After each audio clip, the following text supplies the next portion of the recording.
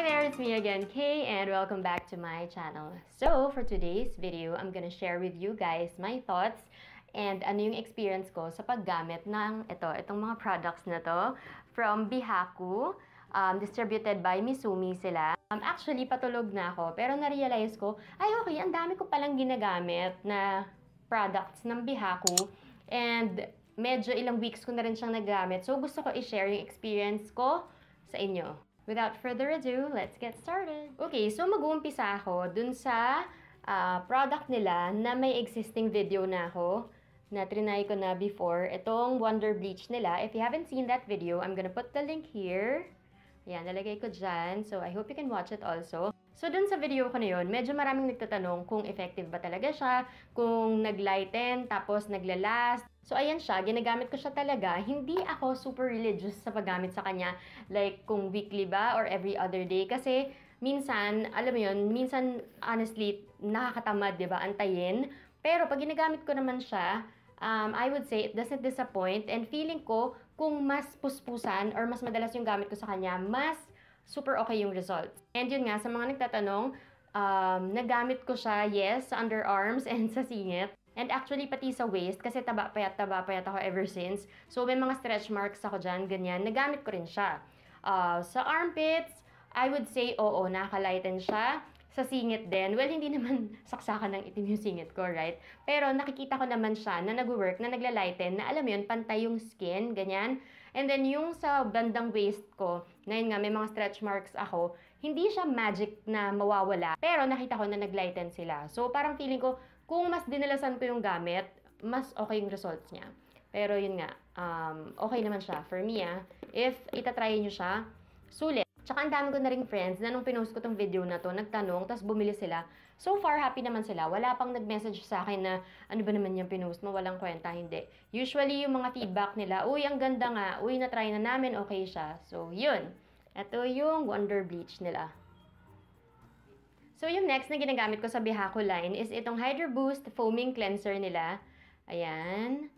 Ang nagustuhan ko sa kanya, pag bumili kayo nito, naka-box siya, right? Tapos, edi ito siya. Meron siyang free refill na kasama. So, super sulit. Ayan, ito siya. Ito yung refill. So, pag naubos na yung laman nito, lalagay mo lang to, meron ka na ulit. Tapos, parang, if I'm not mistaken, 350 siya. So, imagine, 350, dalawa na yung makukuha mo. Matagal siyang gamitin. Tapos, tinan mo, ilang weeks ko na to gamit. Ang dami pa niya, kasi papakita ko. So, ako ang ginagawa ko, sinishake ko muna siya. And then, nagpapump ako 2 or 3 times. So, papakita ko siya. Ganito yung itsura niya. Yan. So, kung sanay kayo sa mga foaming cleanser or mga facial wash na, alam mo yun, gel type or parang toothpaste or medyo makapal yung consistency or malapot, ito siya, medyo malabnaw siya. Nagustuhan ko siya na ganun because mas madali siyang ilather. Alam mo yun, it's best practice na basain mo muna yung face mo bago ka maglagay ng soap or facial wash mo. Pero ito, minsan, kunyari nakalimutan kong basain mo na yung face ko, tapos ito, diretso na. Madali pa rin siyang ikalat or i-spread sa mukha.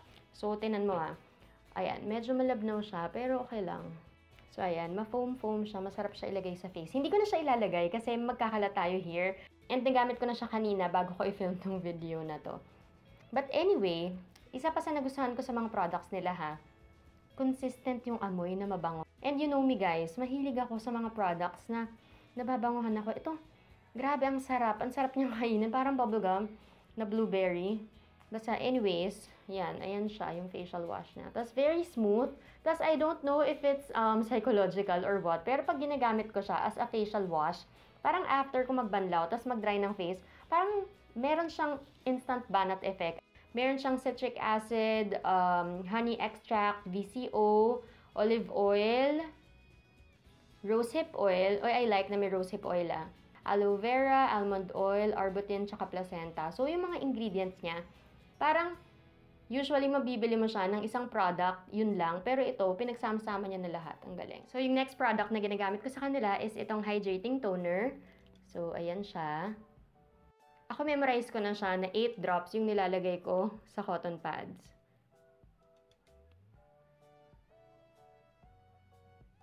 So, ayan. Ayan siya. And yung 8 drops na yun, for me, is enough na face and neck. So, ang nagustuhan ko sa kanya, aside from mabango rin siya, katulad nung ibang Bihaku products, ang lakas niya makalinis. Alam mo yung kahit naghilamos ka na, meron pa rin siyang napupul na dirt kahit papano. It's not because you have a dirty face, pero ganun siya kagaling na mag-suck ng deep-seated dirt and sebum. Sorry ah. Tapos yung feeling naman niya, parang usual sa toner na, ayan, makikita niyo. Yung usual sa toner na meron siyang bahagyang sting, mararamdaman mo yung presence niya, pero hindi siya yung parang masakit or mahapde. Parang ako, for me sa akin lang to, tolerable siya. Tsaka, hindi siya yung, di ba may mga toner na parang pag naglagay ka, nakakahilam? Ito, hindi naman, sakto lang. Alam mong nalilinis yung skin mo, pero hindi siya nalalapnos sa pagka-alcohol or acid, alam mo yun. So, ayan, ayoko na siya ipakita, pero medyo may mga nakuha pa rin talaga siya. I'm not sure kung kayo din, pag nagtutoner ako, hindi ako sa face lang, tsaka sa neck nagtutoner, pati sa batok. Kasi, wala lang, siguro, iniiwasan ko din yung maitim na batok. So, yung next na ginagamit ko sa line nila is itong Miracle Glow. And ang sobrang nagustuhan ko sa kanya, aside from may AHA siya, or AHA, meron siyang SPF 60. Actually, mataas yun and maganda yun. Kasi, if i-check nyo, say for example, si Pond's, parang SPF 20 nga lang siya, or I'm not sure, don't quote me on this. Pero may mga leading brands tayo na nabibili sa mall or drugstore na SPF 20 lang, 30 lang. Ito, in fair, SPF 60 siya. Ayoko sana siyang ilagay ngayon kasi matutulog na ako. Pero, para lang makita nyo gusto ko to kasi, wait, ilalagay ko na rin siya. Ayan, isang pump lang, sobra-sobra na to sa akin. Okay, so ang gagawin ko, lalagyan ko lang kalahati ng face ko dito para makita nyo yung sinasabi ko. So, ito, ginagamit ko siya ng daytime kasi aside from sa SPF niya, gusto ko siya kasi, di ba hindi na ako nagfa-foundation. So, ang ginagawa ko lang, ito, tapos pag napatuyo ko na siya, tapos nag-set na siya, hindi kasi siya oily So, ang ginagawa ko, pag nag-set na siya, medyo semi-matte yung finish niya. Tapos, diretso na ako noon, mag-lipstick, tapos cheeks, ganyan. Ayan, nakikita niyo difference. So, ayan siya. In fairness, diba, hindi naubos. Nakikita niyo ba yung difference? Parang mas glowing tong side na to na in-applyan ko. Well, sa mirror kasi, chinek ko, kita ko Pero sa inyo sa camera, I'm not sure. Pero like ito. Tapos pag yan. Diba? Parang mas glowy to, mas healthy yung appearance ng skin ko dito. So, yan. Yan yung gusto ko sa kanya. Tapos, alam mo yun, ang supple ng skin, pero hindi siya malagkit. So, ayan, nakahinayang man, pero tatanggalin ko siya for you guys. Maghihilamos lang ako saglit kasi iba yung ginagamit ko bago matulog. Wait lang. Okay, so yung next na ginagamit ko sa kanila is itong AHA Blue Booster. So, yan. Kung familiar kayo, may video din ako na gumamit ako for a few weeks din ng AHA serum na kulay yellow. Ito, blue naman. And ang gusto ko dito, aside from mabango siya, hindi siya malagkit or hindi siya malapot, as you can see. Nagtataka lang ako dito, hindi ko alam kung itong bottle lang na to or lahat. Wala siyang parang yung, alam mo yung parang may isa pang takip, tapos maliit lang yung butas para hindi madaming lumabas. Ito, medyo malaki yung butas niya. So, kung bibili kayo nito, medyo mag-ingat kayo. Ako, ang ginagawa ko, naglalagay ako ng konti dun sa takip. Tapos, yun yung nilalagay ko sa kamay ko, tapos yun yung pinanglalagay ko. So, aside from, sa kanina ko pa sinasabi na mabango rin siya, tulad ng ibang products nila, gusto ko siya, kaya tinitipid ko siya. Tapos, ang maganda sa kanya, may isa pa kasi silang product. Itong Platinum Ultimate Serum. Ang ginagawa ko, minsan, yun lang AHA na blue ang ginagamit ko by itself. Minsan, minimix ko, dalawa sila. Bakit? Kasi ito, gusto ko yung finish niya. And yung isa naman, maganda siya kasi hindi malagkit. So, pag minix ko sila, ang ganda niyang tignan sa mukha. Tapos, pagising ko, parang, ewan ko, ang ganda ng skin ko pagising ko. Gusto ko siya, in fairness. Alam mo yun? Tapos, ang amazing pa nung packaging nito, kasi, ayan o, makikita mo kung gano'n nakadami yung nagamit ko. I'm not sure kung paano yun, pero parang umaangat siya kada mauubos siya, alam mo yun? So, observe ko kung aakyat siya hanggang dito. Pero so far, ganyan nakadami yung nagamit ko. So, paano ko siya gamitin? Kumukuha ko ng isang pump. Sobrang tipid gamitin ng mga products nila. A little goes a long way. Ito, hindi niya kaamoy yung ibang Bihaku. Pero hindi naman siya mabaho. Like what I said kanina, tinitipid ko to and iniingatan ko na wag siyang matapon. Sa takip ako naglalagay ng konti. Yan. Pag meron na, tsaka ako ilalagay dito dun sa serum. Yan. Tapos tsaka ako siya imimix. So, minimix ko lang siyang ganyan. And then, uunahin ko muna yung kasi ito yung mga tina-target ko. And nakita nyo, diba, yung sa dating gamit ko ng AHA, nag-lighten itong Harry Potter scar ko. Ngayon, as in, mas intense yung pag-lighten niya. Feeling ko dito, sana, kasi tutuloy-tuloyin ko siya para makita ko kung mawawala ba talaga siya. So, ang ginagawa ko, diyan, nakagawa na ako. So, itong ring finger ko, inuna ko yung dark areas ko dito sa eyes. As much as possible, tap-tap lang. Tsaka ang bilis niyang ma-absorb. Makikita nyo, kakalagay ko lang, parang halos invisible agad siya. Tapos, itong pointer finger ko, kukuha ko ulit. Dito naman sa tina-target kong area. And then, yung naiwan dito, gaganyanin ko na siya. Tapos gaganyanin ko na siya sa face. And then, since meron pa siya, so, sa neck din, ginagawa ko pataas para laban wrinkles. So, yan. Yung konting yun, nalagyan niya lahat yung buong mukha ko hanggang leeg. And yung last is yung kanilang Wonder Lotion with SPF 60 din. Ako, in fairness, hindi talaga ako fan ng lotion. Pero, pag ang lotion non-greasy, makikita nyo pag natapatan ng araw, hanggang dito na lang siya, makakalahati ko na. Kasi ginagamit ko siya talaga.